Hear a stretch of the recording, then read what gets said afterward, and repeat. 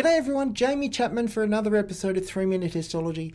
In this video, we're going to be looking at continuation of our connective tissue, and in particular, we're going to be looking at dense regular connective tissue. Dense regular connective tissue. Now, if you remember my previous videos, we know that connective tissue is made up of two things. It's made up of cells, and it's made up of extracellular matrix. Now, the cells are the fixed and transient cells, and the extracellular matrix is made up of ground substance and fibers. We know that in dense connective tissue that the cells are lower numbers, and when they are present, they tend to be fibrocytes rather than any other cell. We find very few transient cells there. Ground substance tends to be lower, fibers tend to be in higher numbers, and in particular they're found in bundles. We've already looked at dense regular connective tissue. If you haven't seen that, please check out my previous video.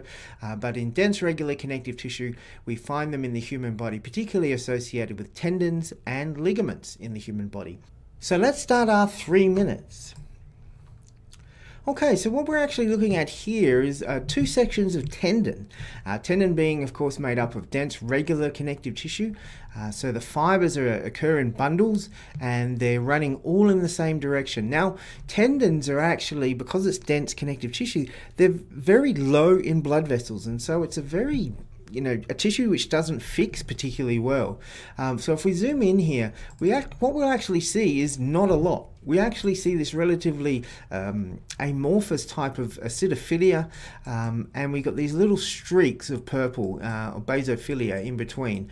So this is cut in longitudinal section here, lengthways, and so these little blue streaks represent the fibrocytes amongst the fibers here.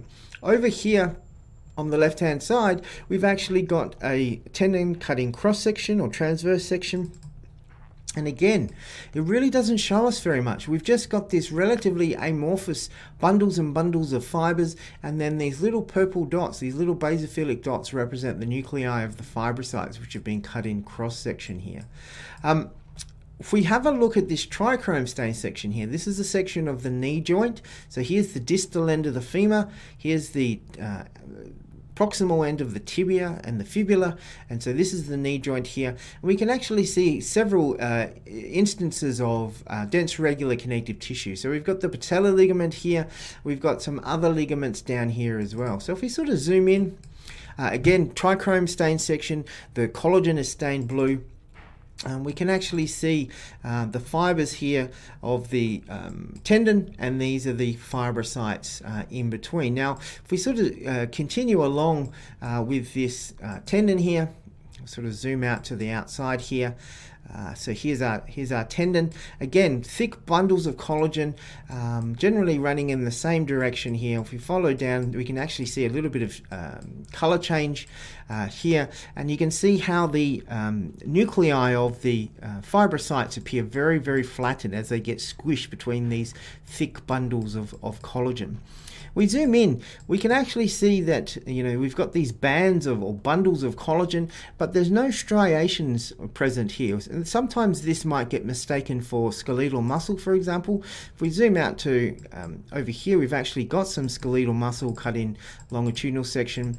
And if we zoom in here, hopefully you can see some of these striations which we see present. So much thicker regular structure to skeletal muscle compared with dense regular connective tissue.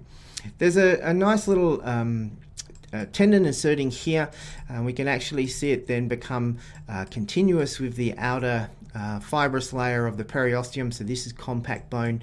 So this is the end of a tendon inserting into the side of the periosteum of bone. Anyway, as you can see, dense regular connective tissue, histologically not a lot to see, just bundles of fibers running in the same direction, and fibrocytes interspersed in between.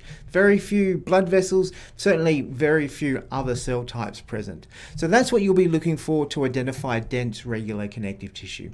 I hope you found that useful, and I look forward to seeing you in our other videos. Hooroo!